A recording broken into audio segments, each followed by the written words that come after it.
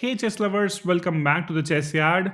This is dhairyabagga, and today I'll be showing you one of the best chess games I am Eric Rosen ever played.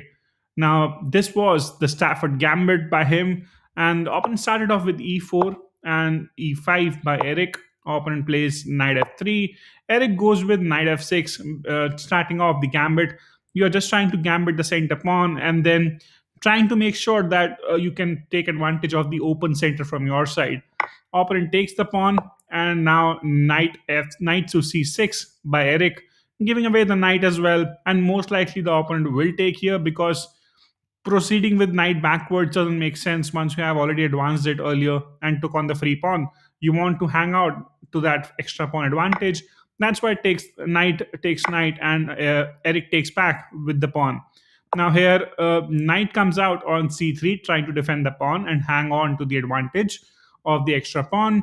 And as you see in the engine evaluation as well, white is already ahead by 1.8 because the center pawn is not there. There's no central square control for black right now.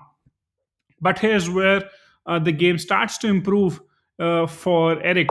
Now, bishop to c5 to begin with, trying to attack the f2 pawn straight away. And now, no matter what move you play, the advantage will keep shifting towards black. The only move that is the best in this situation is queen e2, which is tough to find.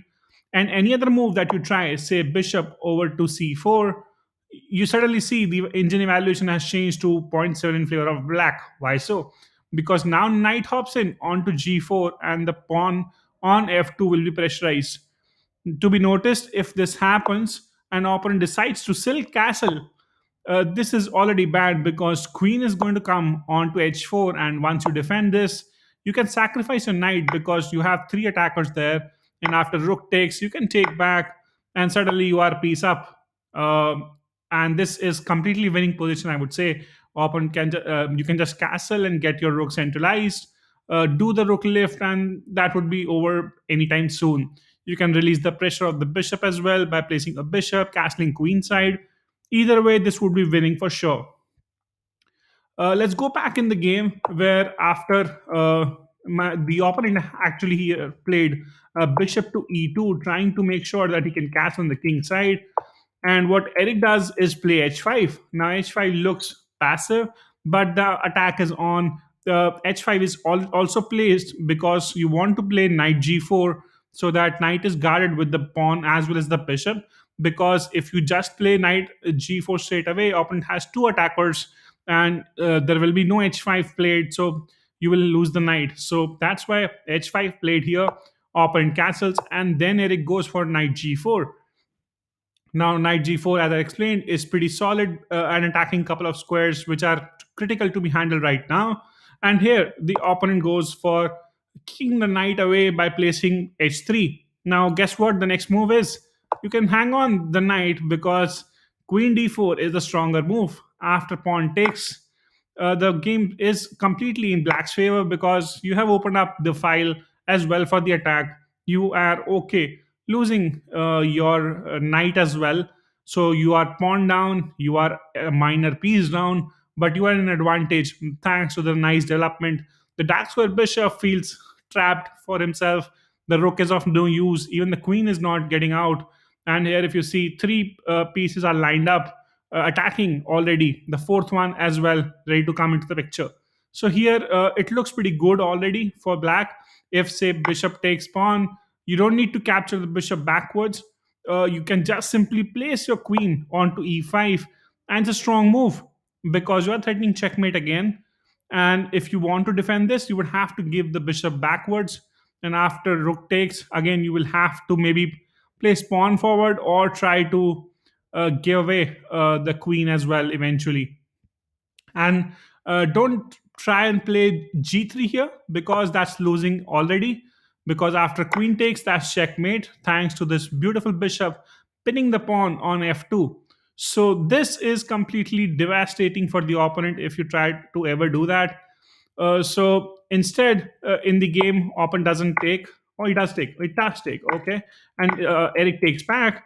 Here, bishop takes on g4, and now queen e5. A very solid move. just trying to checkmate the opponent. Opponent finds the way out, just trying to make sure that the king has an escape square eventually. Eric still goes with the check. Opponent moves and another check. King now is now in the open, and now bishop takes bishop, hitting the king. Now, if king comes here, you have a wonderful move, which is castling on the queen side, which hits the king with a check, and now your position is suddenly improved as well.